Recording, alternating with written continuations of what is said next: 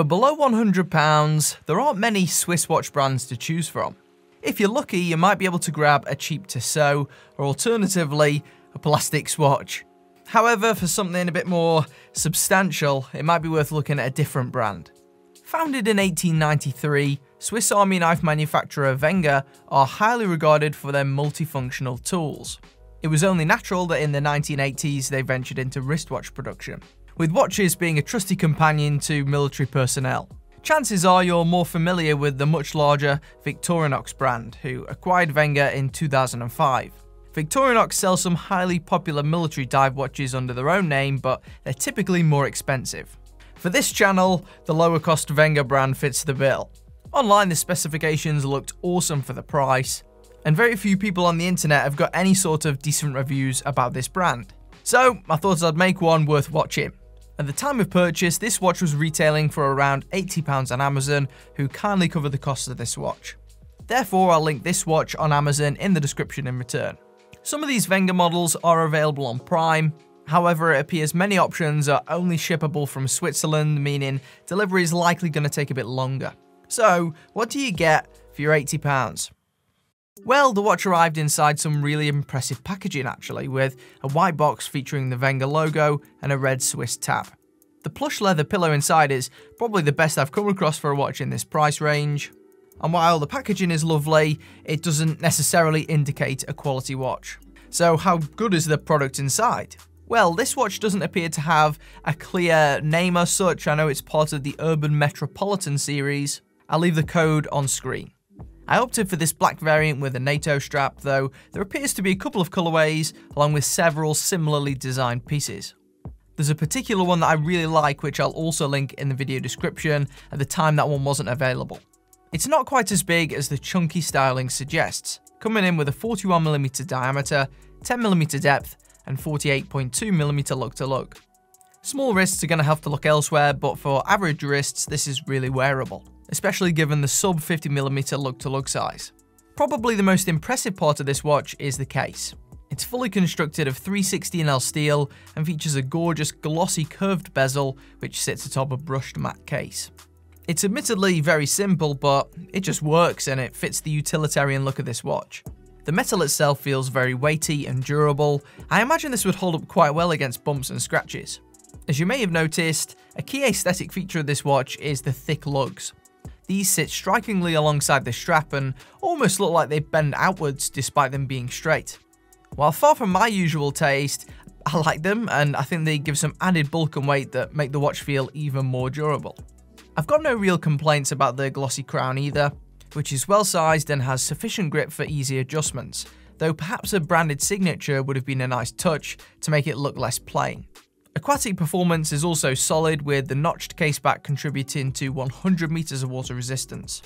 As such, you should have no problems when it comes to swimming, showering, washing the dishes, anything that normal life might entail.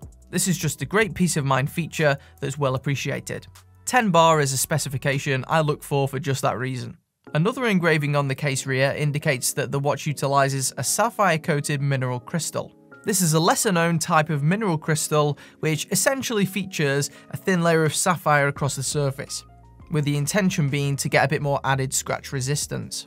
I've reviewed one or two watches featuring this material before, and it falls somewhere between standard mineral glass and sapphire. In fact, Victorinox claim this material is around twice as hard as the standard mineral glass found in most watches around this price point. The crystal here is flat and does protrude a fraction from the main case, though not enough to be a problem I don't think.